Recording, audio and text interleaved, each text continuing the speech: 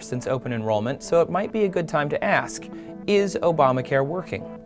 There are many ways to look at the success or failure of a healthcare system, but let's just look at the big picture. It protested, one screamed about, and has already made one trip to the Supreme Court. It has been over a year is to be, well, affordable. And there is evidence that costs are down, partially due to an increase in competition between health insurers. There are more people insured now than many people point to is the decreasing number of uninsured Americans. Polls from Gallup survey saw the number of uninsured drop 30% between 2013 and 2014. Another major aspect of the Journal of Medicine all showed that the number of uninsured is going down. One poll from the health, as a result, there are more health insurance providers popping up to compete for those customers.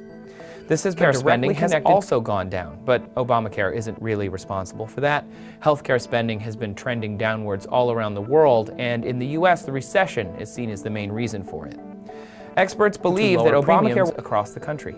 Many studies have found that premium rates are either increasing at a slower rate than normal, or in some cases, actually decreasing. Will actually make healthcare spending increase in the future, and the more people that have health insurance will mean more money spent on healthcare. One big factor in judging how it has had negative effects on some. People making middle-class wages have reported hardships in paying their medical insurance premiums because they don't qualify for any government subsidies to help relieve the financial pressure. A healthcare system is working is the health of the nation.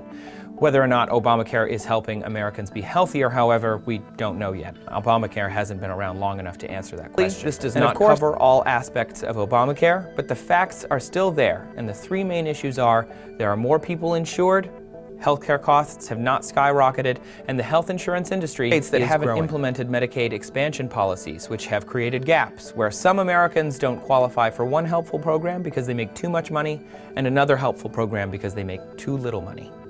Obviously,